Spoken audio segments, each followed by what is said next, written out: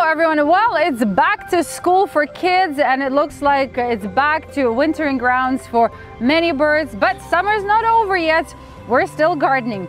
So we noticed that ever since we started feeding birds in our backyard and attracting them, our backyard has actually changed quite drastically. Birds have been gardening and planting all the things that they want. For example, we wanted to add some decor to our vegetable garden, so we brought an old cast iron bathtub, painted it blue, filled it with earth, and I wanted to plant sunflowers in honor of my native Ukraine. Well, I didn't have to plant anything because birds had already done that, and sunflowers started growing as soon as it got warm outside in the spring, and now goldfinches are so happy harvesting those sunflowers.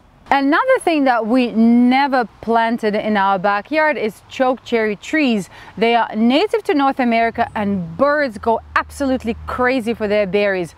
Chokecherries are toxic to us when they're raw, but they were widely used when cooked by indigenous people. And there is actually a trend now where people are going around and collecting them and turning them into juices and jams and all kinds of syrups because chokecherries are really good for your immune system. Catbirds and robins normally clear out our trees that we have on our property. They start eating them as soon as berries start ripening. So I never actually get a chance to collect them, but this year they've left them alone. There's still some left and they have ripened for human consumption. They need to be almost black in color for us to use it. So this is what I'm rushing to do, is pick some of them and turn them into juice. If you can find seedlings, fall is the best time to plant them. If not, collect the berries and plant them in the spring. We all know that some hummingbirds are rather territorial and will attack each other, but Norma Coney in the Catskills witnessed something rather extreme.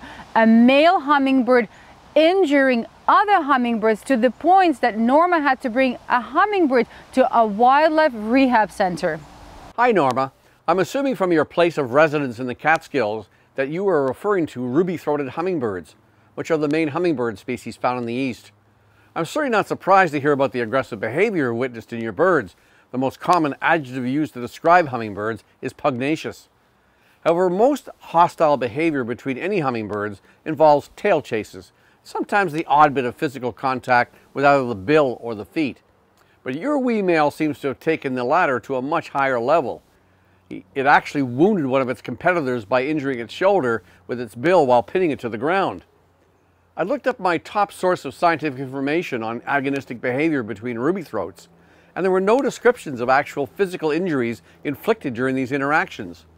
So what you saw was certainly an exception to the rule. Well, there's not much you can do about the bad temper and bullying behavior of your male. You did do the right thing by taking the injured bird to a wildlife rehabilitation clinic. I hope it recovered. While many folks would like to think that our birds stay with the same mate for life, it's simply not true. While 90% of bird species generally have a single mate for at least one breeding season, if not longer, some of these so-called monogamous species switch to a different partner the following breeding season, even when their original mate is still alive. Ornithologists studying this phenomenon use a term very familiar to humans to describe this behavior: divorce.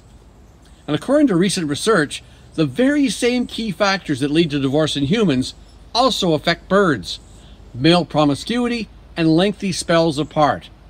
For the birds, long-distance migration comprises the latter. To examine the roles of these two factors, a combined research team of scientists from Germany and China examined divorce rates in 232 bird species that had accompanying mortality data and engaged in long-distance migration. They assigned a promiscuity score to the males and females. In addition, they carried out an analysis based on the evolutionary relationships between species to take into account the effect of common ancestry. They found that species with either notably high or low divorce rates tended to be closely related to each other. A similar pattern was seen for male promiscuity. For instance, plovers, swallows, martins, orioles, and blackbirds had both high divorce rates and high male promiscuity, whereas petrels, albatrosses, geese, and swans had low divorce rates and low male promiscuity. Interestingly, female promiscuity was not associated with higher divorce rates. The team also found that species with longer migration distances had a higher divorce rate. They explained their overall results like this. If a male is regarded as being overly promiscuous, he becomes regarded as a partner with reduced commitment and thus less attractive. In short, he ends up getting divorced a lot. As for long-distance migrations, this can mean that the pair from last year might arrive in the breeding grounds at different times and end up with another partner. Or they might even end up landing at different sites and acquiring a new partner. All this to say, humans can still learn a thing or two from our feathered friends.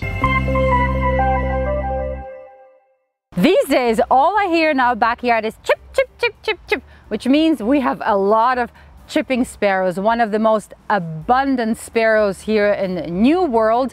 They breed all over North America, so you probably have plenty of them as well. My backyard with mixed trees, brush piles, overgrown areas and bushes is just ideal for them.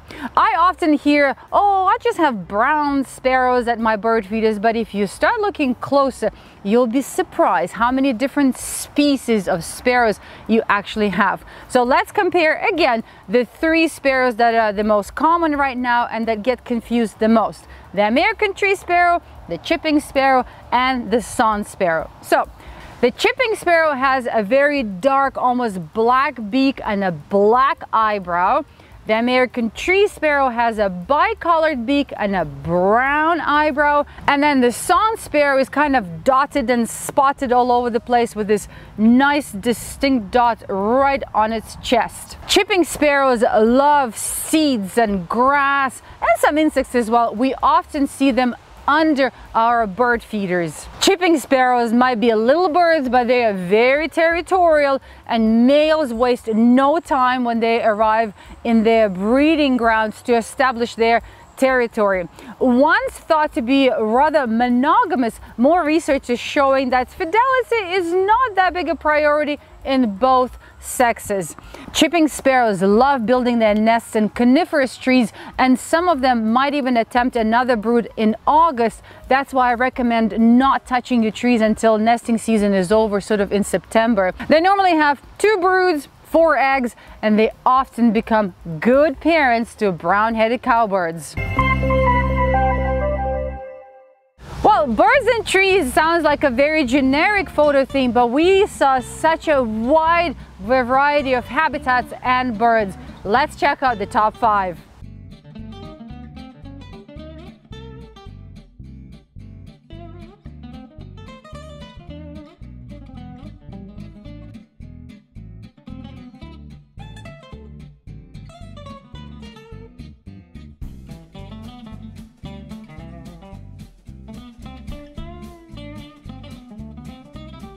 Here's the 3rd place,